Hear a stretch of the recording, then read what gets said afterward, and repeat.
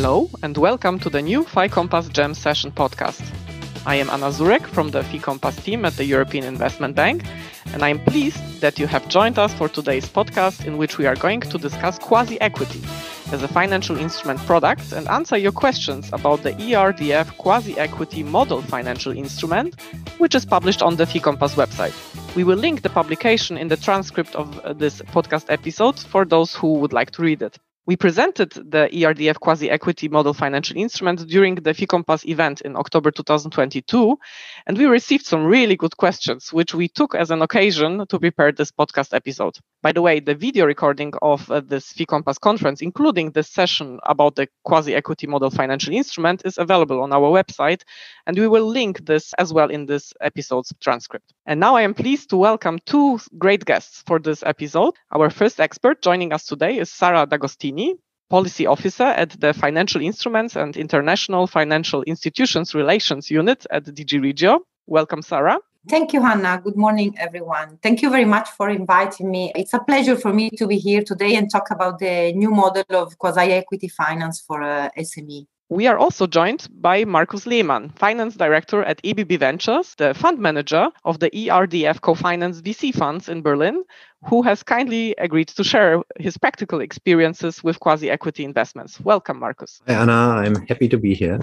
So before we turn to our questions, Sara, could you please give us a quick introduction to the ERDF quasi-equity model financial instrument, as well as a definition what equity, what quasi-equity is as financial instrument products, what are their purpose? Sure. First of all, let me explain the idea of this model. So the idea of focusing on a quasi-equity model came in the context of the COVID pandemic. During the crisis, liquidity was abundant, but during and especially after, the SME clearly needed equity capital. The equity market has remained overall quite stable during the crisis and has proven resilient. The few existing equity ecosystems continue to function in Europe, but at the same time, the need of expanding the number of equity ecosystems has grown.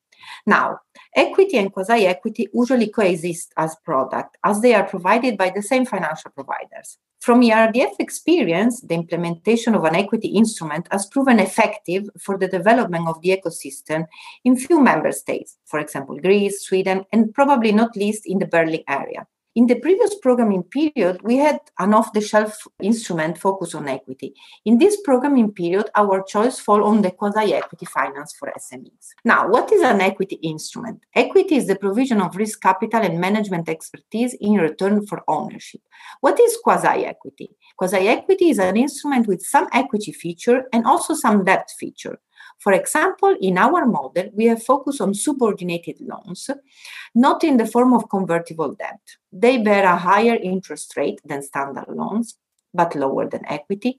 They rank junior to standard loans, but senior to equity in case of liquidation. Subordinated loans bear therefore a higher risk than standard loans, but lower than equity. The condition of our model refers to non-convertible subordinated loans and might not be necessarily applied to other quasi-equity instruments.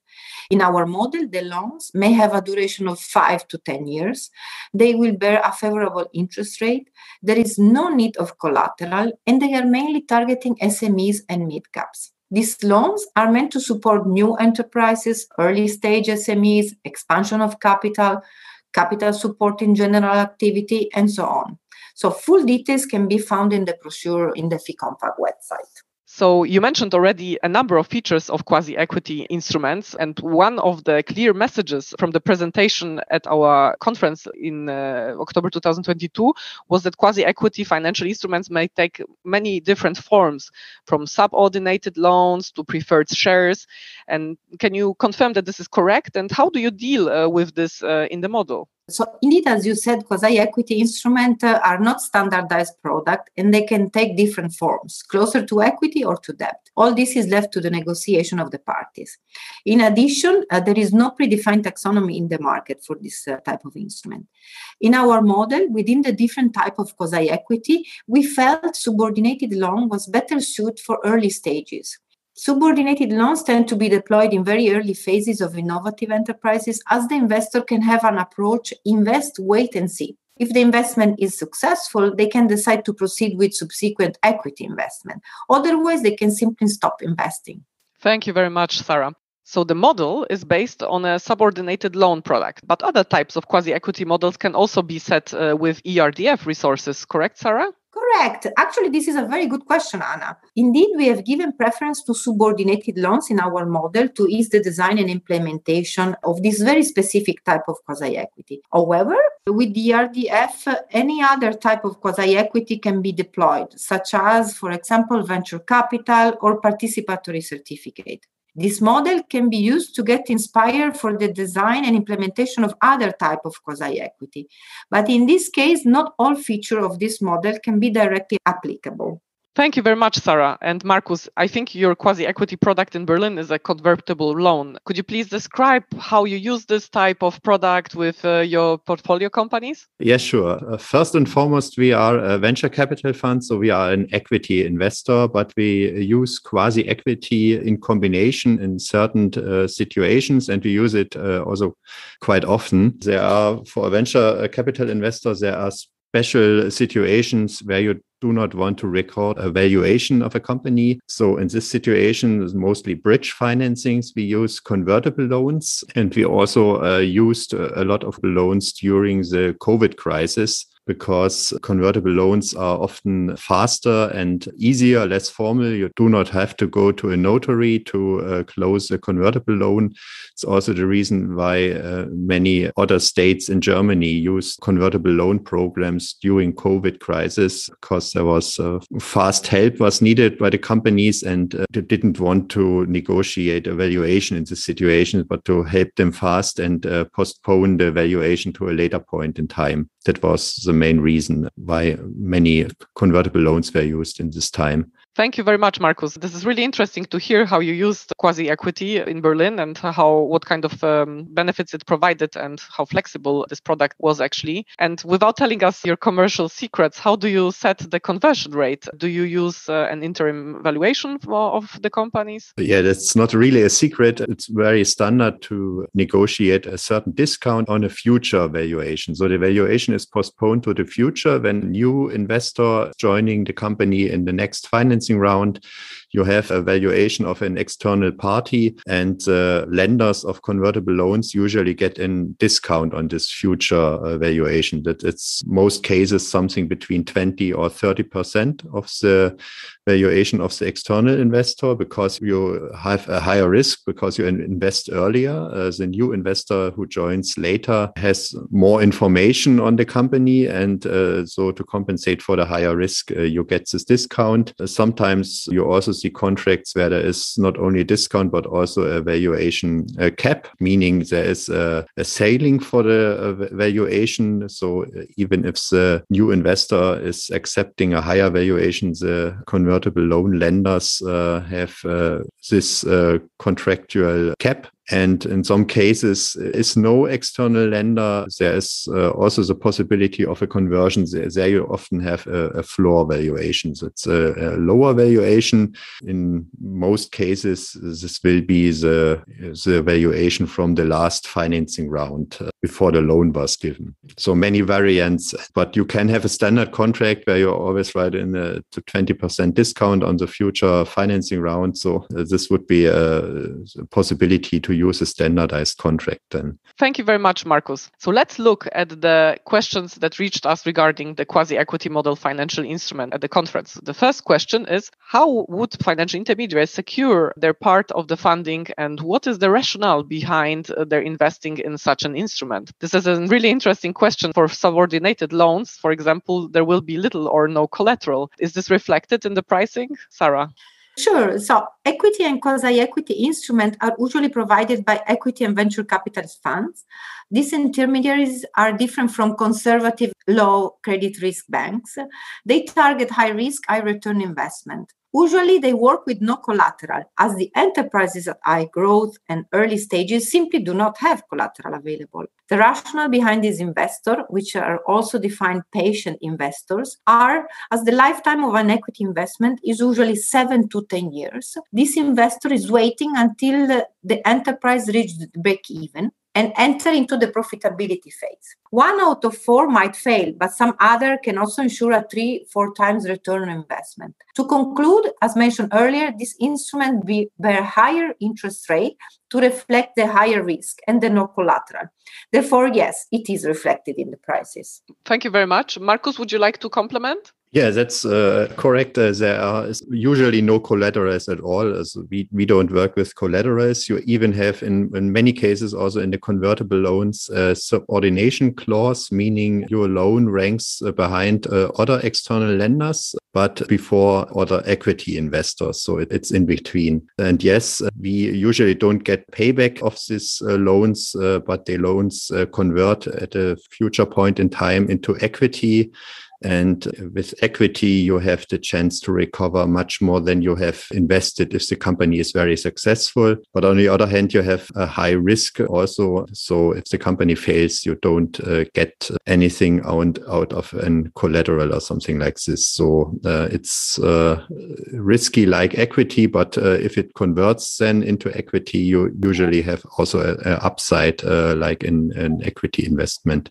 Thank you very much, Markus. This was really insightful. And now to the next question. Regarding the pricing of the subordinated loans, we received a good question about state aid treatment. A practitioner commented that the Commission does not consider quasi-equity, such as subordinated loans, to be transparent aid. And this would mean that the minimus cannot be applied without notification. Is this correct? And what are the options to ensure state aid compliance for quasi-equity financial instruments? Sara. So in our regulations, quasi-equity is listed as a financial product. The definition can be found either in the financial regulation and or in the GBER, and subordinated loans should fit into the definition of quasi-equity. In our model, Quasi-equity Finance for SMEs, we have a detailed section about state aid rules that might apply for this type of product.